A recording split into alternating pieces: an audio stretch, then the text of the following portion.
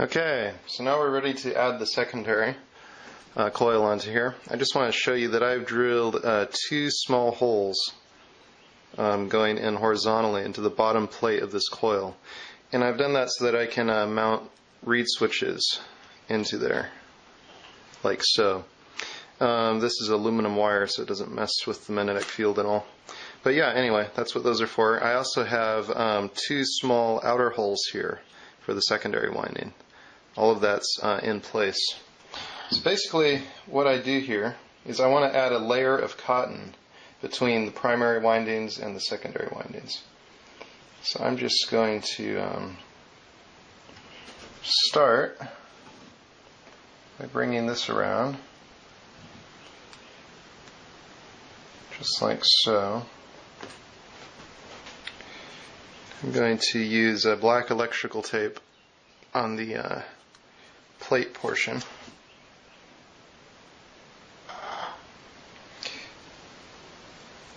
I do have a reason that I'm leaving the cotton coming up all the way over the plates, and that's so that moisture can get into the inner primary coil windings if you need to wet this down again, and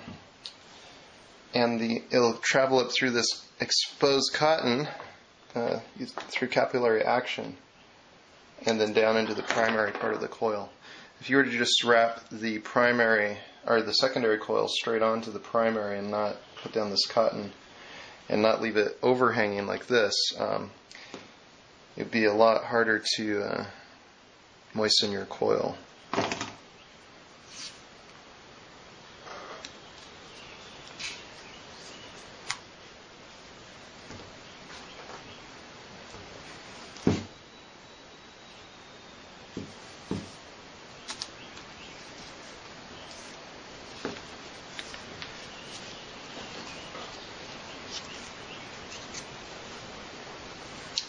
Alright, you don't need to wrap it on here a lot.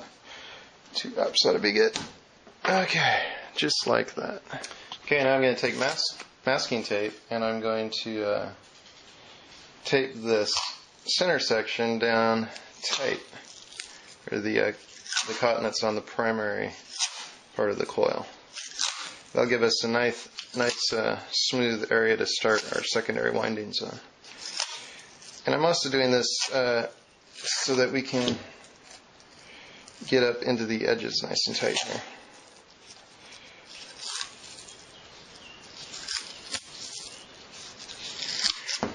Now the reason I'm using masking tape on this portion is just, I don't know, I think that it might allow the moisture to travel easier.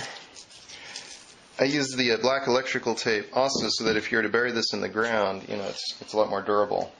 I think on one of the Stubblefield coils I made, I actually used masking tape to hold the outer edges down as well.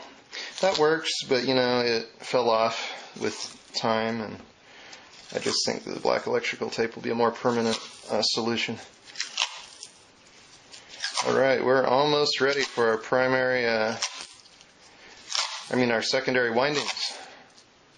This coil is almost done.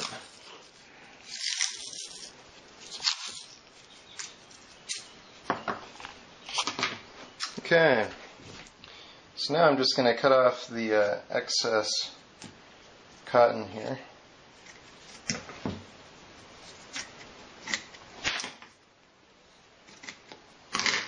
Alright, so okay, now we're ready to start winding on our secondary. So, this coil is almost done. It's getting pretty exciting. So I'm going to leave some extra wire sticking out here because we'll need to scrape the enamel off this and get it down in position. Now this first wrap, I like to pull it tight and come around, and I like to overlap it just so it doesn't try to slide out up here. I believe this is 22 gauge enamel copper wire. It may be even smaller than that. I don't remember right off. So I'm starting the winds just like on the primary. We keep them close to each other, nice and tight. We don't want any loose loose winds going on. So if you thought you had to do a lot of winds on the primary, now you're really in for a surprise. I'm going to wind this until it's out flush with the edges of our end plates. So I'll turn the camera back on here in a bit as I come down to this side. Okay, I'm progressing along here. I just thought I'd point out there are some separation areas, and that's because of the irregularities of the primary coil under the secondary. Don't worry about that too much, because on the next layer across you can help fill in some of those, and then each time you just keep smoothing it out. Some areas will be a little tighter and some areas will be a little wider, and you can also, through creative winding, kind of smooth all those out so that hopefully by the time we come out to here we have fairly straight, smooth edges. So I've got the first layer of the secondary wound onto here. So I'm going to start winding my way back the other way, back to this side now, and I will do that back and forth until I'm dizzy and very tired of winding this wire. I know I could make a little machine to do this for me at a much faster rate, but there's something special about a hand wound coil. It's pretty satisfying to wound the whole coil yourself by hand. So anyway, I will turn the camera off for now. I'll turn on later. Alright guys, I'm here winding this coil still, and I've got my buddy here on the telephone and speakerphone, and it really helps the time pass by. So Scott, what was that river trip like that you were telling me about? Well, it was perfect flows. It was flowed at about 4,500 cubic feet per second down the river. So would it have been useful? Hey, would it have been useful to have a Stubblefield coil along on that river trip to put in the sand on the riverbank and have basic LED lighting and stuff at night? Yeah, it's got enough power to power up the LED.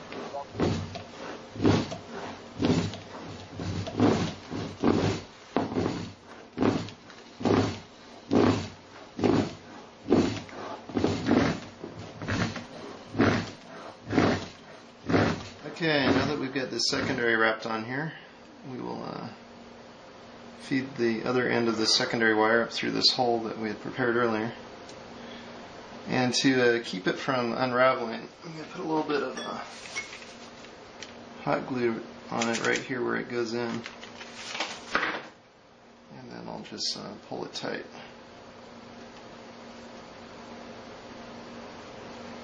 Alright. Now I'm just going to strip the enamel off these ends and we'll test this. So now I've connected two wires to the terminals of the secondary. You'll have to play with the LED to find the correct polarity. So I'm going to short my outer iron wire to my inner copper wire. And when I do a make and break switching on this wire, we do get light on the LED. So we have success. Now I'll just hook up my little make and break switch motor and we'll let this run. Alright, we've got this project all done.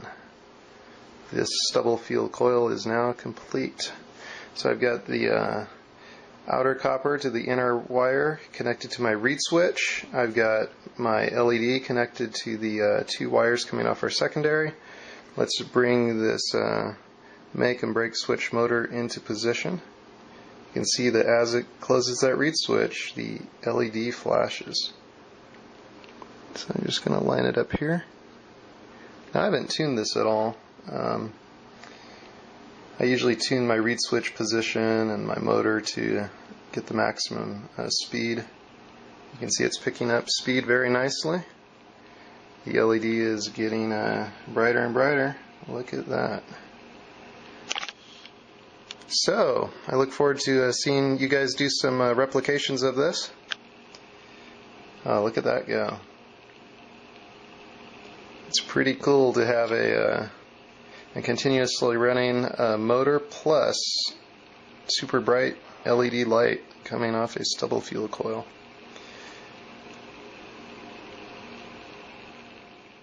Be kind of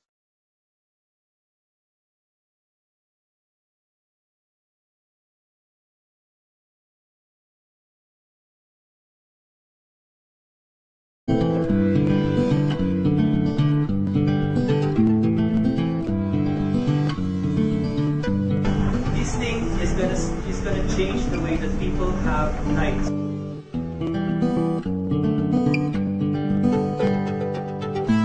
Solar bulbs is a cheap way of allowing light to go through your roof. By putting this on the roof, it goes through the bottle. The water serves as a thick lens, and it enters. And once water hits water, it refracts. So it goes 360 degrees. So it lights up a whole 35 square meter room in a very big way. That's 55 watts of free electricity. So what you save during the day, you can use for books, for school, transforming society as we know it.